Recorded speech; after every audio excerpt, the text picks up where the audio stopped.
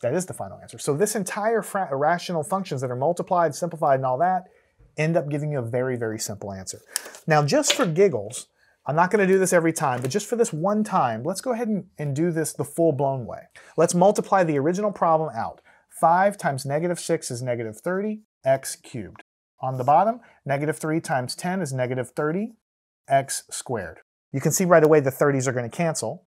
You can see right away these signs are going to divide away. The x squared is going to cancel. I'm only going to have one x left, so I'm just going to end up having x for the final answer.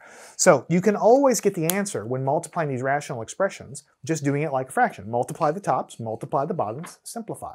But this is a simple problem. I'm going to give you a problem in a little bit that would be quite a bit of work to multiply it all out first, then simplify. So I want you to get in the habit of trying to cross-simplify ahead of time because it's a very important skill. Learn anything at mathandscience.com.